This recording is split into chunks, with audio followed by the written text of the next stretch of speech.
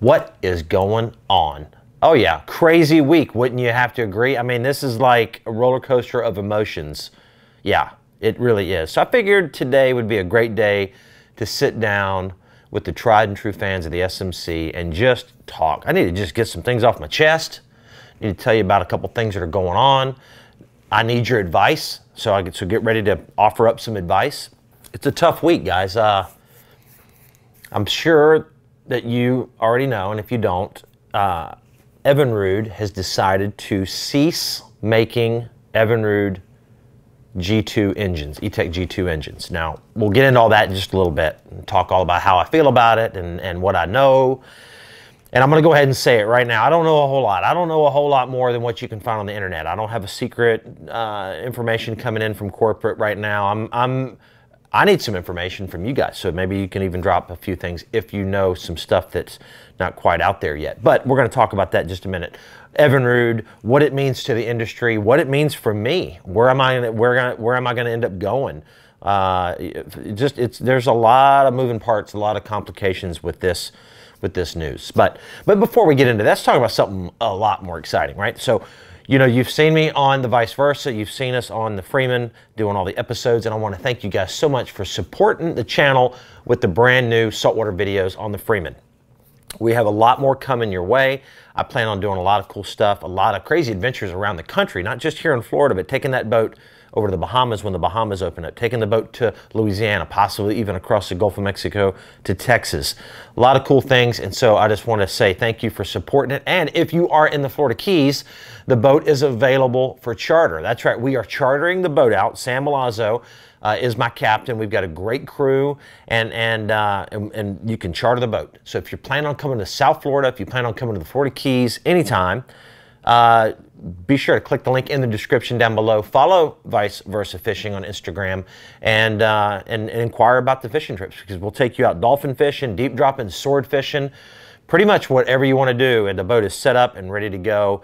And I would love for you guys to enjoy the Vice Versa. We also have a property there that you can rent. So we're going to drop those links down below in the description and check that out. So that's really cool. The other really cool thing is, speaking of Vice Versa, is, oh, I'm sure you saw the hat, right? Did you see the hat? Well, check these puppies out. Oh, yes. I just had some hats made. Now, I'm thinking about selling a few of these, so let me know if any of you guys would like a Vice Versa hat. Really cool logo there. Okay, this is a kind of a camo, kind of a shadow camo. And right here on the side, I don't know if you can see it real good, but let's do it on this one. Check that out. 76 with an upside down sailfish. You're asking yourself, well, why is the sailfish upside down? That means release.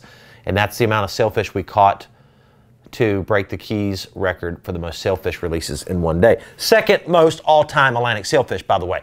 So we did that a couple weeks ago. That was completely crazy. I don't know if you saw the video or even heard about it, but be sure to check it out. We will also drop the link in the description down below for that. The most epic fishing day ever. I should have just titled the video, "The Most Epic Day Fishing Ever."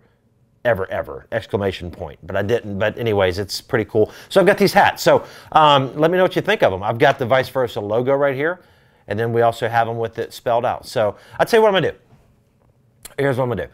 For all you guys that drop comments in this video on some advice that I have here in a minute, and maybe somebody wants a hat and all the other things going on, if you follow the Vice Versa Instagram page, okay, Vice Versa Fishing on Instagram, and drop a comment down below, of course, I will pick someone to win a hat. So, and speaking of winners, we have that real quick. Let me jump into that real fast before. I don't want to take up too much of your time. I know your time is valuable, so thank you so much for hanging with me. But real quick, we did a video the other day where I did the top 3 baits for big fish. We did jigs and some Guggen baits and all kind of cool stuff.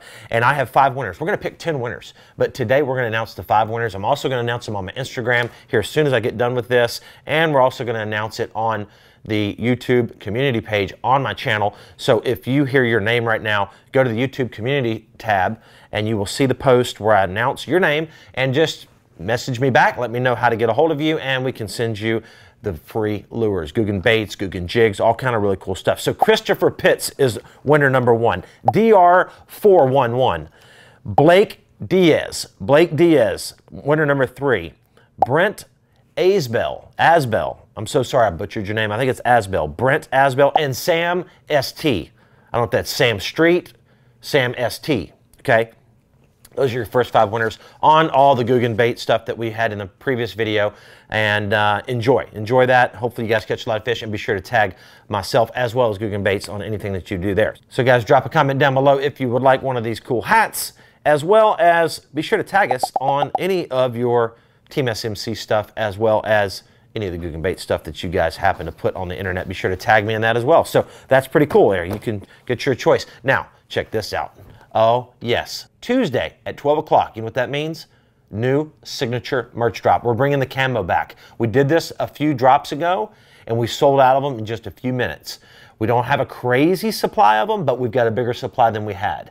So we're going to do a 24-hour sale on Tuesday at 12 o'clock. We're going to have this hat exclusive, as well as a couple more. And the great thing about these signature merch drops, if you guys want an autograph on it, all you got to do is drop a comment in the order that you make and let me know how to make it out. So we had a lot of good success with that not too long ago. So thank you for all the support, and we'll drop a link in the channel for that. Right now there's nothing in the store because it's just as it drops. So at 12 o'clock, the site will go live with all of the merch that we're going to have for that day. But be sure to bookmark it or save the link. Okay, so enough of that. Evinrude, we're coming. I promise. A couple more housekeeping needs real quick. Bassmaster Open. We need co-anglers, guys. With all this COVID-19 thing happening and the schedules getting pushed back, and it's kind of disrupted everyone's life. So we need co-anglers. So I encourage you to check out bassmaster.com. Sign up for the first Open that we've got coming up in 2 weeks at Muskogee, Oklahoma. I'm going to be there. Would love for you guys to fish as a co-angler in that event. It's going to be a lot of fun. I've been talking to a few guys out there. They say the fishing is pretty good. So if you really just want to get out of the house and get away from all the craziness going on in the world, get a hold of bassmaster.com. Sign up as a co-angler for those events, as well as the rest of them. We got a really cool schedule ahead of us. They really need some co's. So also last, Hillary's on FishBrain. That's right, Hillary Martin is on FishBrain, the real Hillary Sue. She just started her account. She's up to a couple hundred followers. So guys, we're going to drop a link in the description down below for FishBrain. We're up to 280,000 people, by the way, on FishBrain. So thank you very much. I'm on there all the time. I actually love the platform. It's a lot of fun. But Hillary is now on the channel. So now I think that's it. I think that's all the housekeeping needs. Now we get back to the somber mode. Okay, Evinrude. What does it mean? What's going on? Well, guys, I've had a lot of y'all messaging me, wanting me to do a video like this. And so again, first of all, I'm not speaking for the company. I don't know anything factual. This is all purely an opinion at this point. I'm just going to tell you what I do know and what I've read. Okay, so don't hold me to the fire on anything. This is not an official statement by any means from Evinrude or BRP in any way. I've been with Evinrude my entire career. I started with them 20 years ago, guys, and it's been a good run. It's been a great run. There's been some tremendous people there. Our pro staff, our lineup, our pro staff guys are some of the best in the industry. The service crews on the road, bar none. I mean, just literally the best service crews I've ever met. They're always in a good mood. They're always fixing our stuff. And just overall, the people at Evinrude and BRP that I've come in contact with and grown relationships with and had longtime friendships have just been awesome people. So my heart's heavy right now because there's 500 and something people that just literally lost their job, including myself. But I'm not worried about me. I'm worried about these hardworking men and women that have spent all these years supporting Evinrude and the G2 build and all the different things that we've had going on, and they got that phone call the other day just like I did, and it changed their life. And so I'm really praying for all of y'all at Evinrude and BRP that are having to go in a different direction right now. And if there's any of these companies out there that are looking for great mechanics, great service crews on the road, great pro staff managers, be sure to reach out to some of these people. There's some really great people needing some really good jobs right now. So, it's tough. Now, what am I going to do? What does this mean? So first of all, I did not know anything. I didn't hear a rumor. I didn't. There wasn't any this might happen. I literally was driving home. It's funny because I'm gonna remember this day kind of like when 9/11 happened, which is obviously not comparing this to 9/11 in any means, but a traumatic thing in your life. You can always remember where you are. And I was driving back from the coast. Actually got my haircut for the first time in 3 months, which was a great day. And we went to a restaurant, my wife and I, and it was just a great day. The first time we've been out of town at a restaurant, first time I've had my haircut, and I'm driving back and the phone rings and it's like, Evinrude is officially not making motors anymore.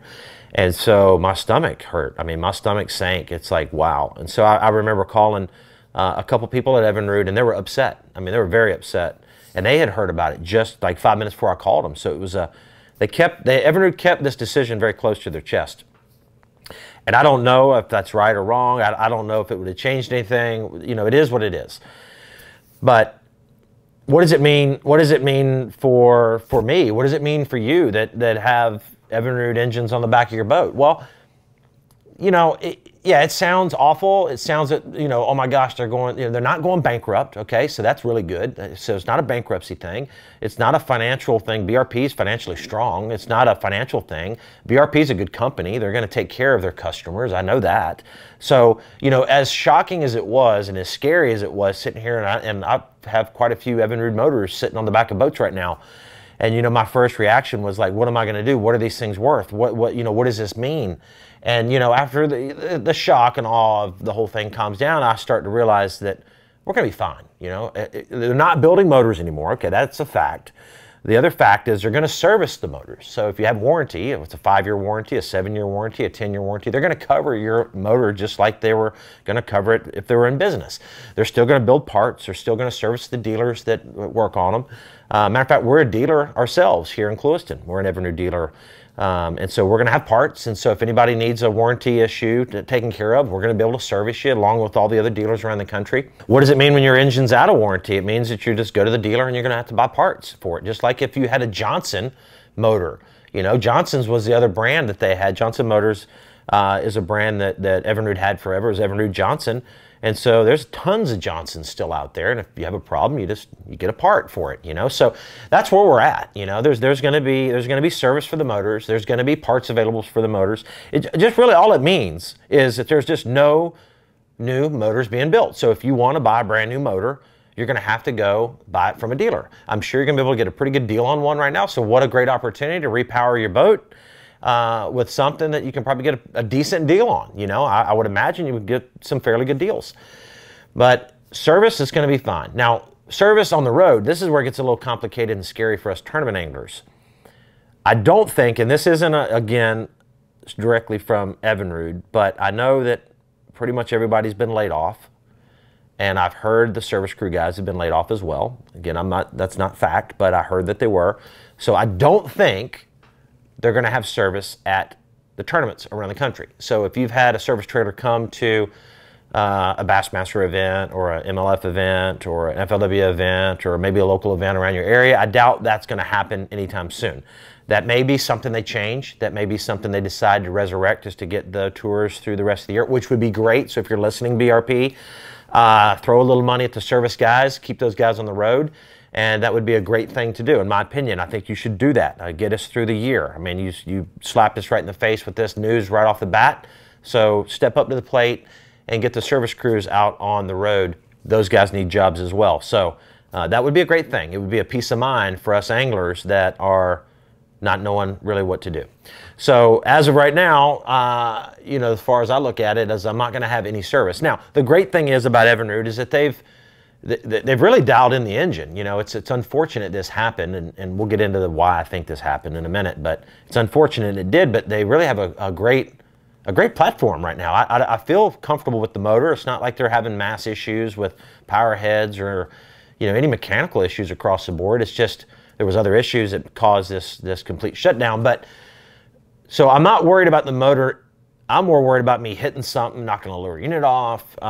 You know, maybe an injector goes out, maybe a plug. You know, what do you do when you're on the road and you maybe have a fouled plug? Obviously, I can change it, but I guess I'm gonna have to get a few extra little parts and carry them on the road with me until I can figure out what to do. You know, and that's pretty much it. You know, I've been talking to everybody on the team. I've talked to Jacob Wheeler and Matt Airy and a bunch of us, and you know, we're all concerned about what to do going forward. And I think everybody's going to end up making their own decisions. You know, and I don't think anybody can fault anybody for anything that they do at this point, because really we don't have a lot of information. You know, I haven't had any direct communication with the marketing team or any of the corporate people at BRP yet as far as what we should do going forward for this remainder of the season. But you know, why did this happen? Why did this happen? I don't know. I really don't know. I mean, you know, from reading their article online, which is, I'm not putting words in anyone's mouth, but just reading the articles online, that the COVID-19 was kind of the main reason that this kind of happened. And they had some declining market share kind of going on the last 3 or 4 years. And so the declining market share and the COVID-19 shutdowns really, you know, for lack of better words, was a nail in the coffin on it, because it just, you know, they had to shut the plants down. You know, there was a backup on parts and getting things in. I'm sure it was just a complete mess, like it is for many, many companies out there. So I think that's really what happened. You know, declining market share, you know, it's tough. You know, I think, you know, the two-stroke technology is strong, it's powerful, it's good technology. But the four-stroke world is here to stay, right? You know, like out of 10 years ago, I don't think anybody knew what four-stroke would become 10 years ago. You know, was four-stroke when they first came out was a little heavy, a little slow, not a lot of torque. And since then, they've improved the four-stroke technology across the board. All the brands have, of course. So, you know, I think that's part of it, obviously. And you know, but it's a good platform. You know, it's unfortunate, you know, when you've spent your entire career with a brand. I've been loyal to the brand, and so I can hang my hat high, guys. You know, it's been an awesome ride. Again, I've met so many great people.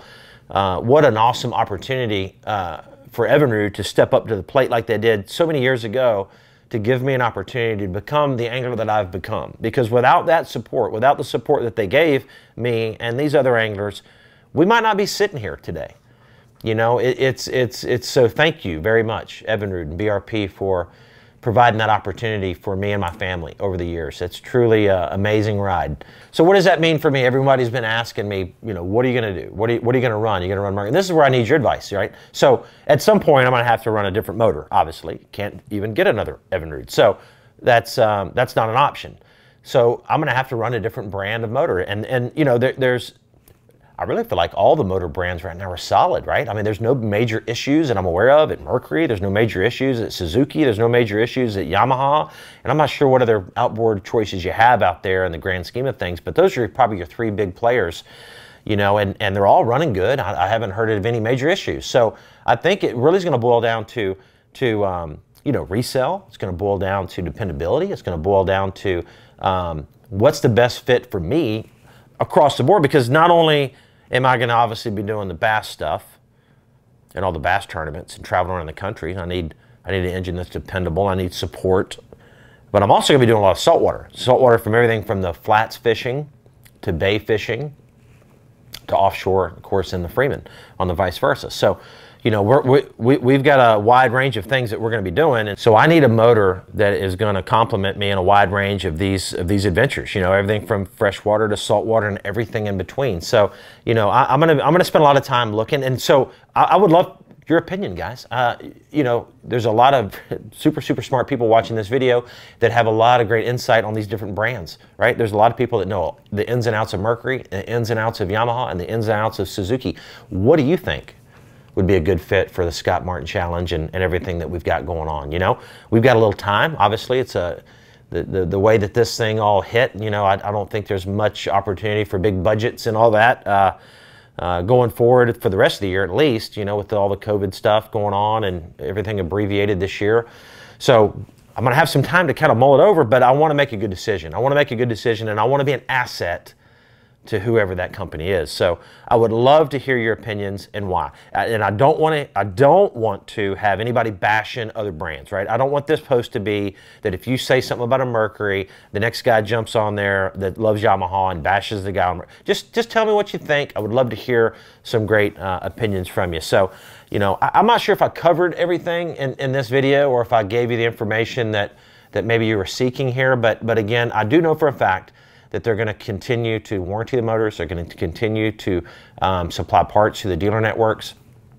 And so, you know, at the end of the day, it's business as usual, other than they're just not going to build a new motor. There's not going to be a 2021 motor, okay? So if you have a 2020 or 2019 or whatever year you have, you're going to be able to get parts. You're going to be able to get warranty. You're going to be able to get service. So all's good there. You're just going to have to ride it out, and, you know, hey, it's a good motor. It's going to last. It's still going to have some value. And at the end of the day, if it pushes you up and down the lake so you can catch some bass, or pushes you up and down the ocean to catch some nice saltwater fish, it's a good day on the water. So that being said, guys, I appreciate all the support. So guys, be sure to subscribe to the channel. Be sure to like the video and share the video. And again, if you guys want a vice versa hat, drop a comment down below. We're going to be picking out a winner here to win one of these really cool ones right here. And again, merch drop Tuesday, this Tuesday, 12 o'clock. That would be June 2nd, 2020. In case you're watching this video like a year from now and it happens to be Tuesday in a few days, you're going on the website thinking, where's the merch drop? So that is June 2nd, 2020. Fellas, thank you for your time. Love you very much, and we will see you soon. Bassmaster Open is about to get going, and I'm excited about that, boys. We'll see you.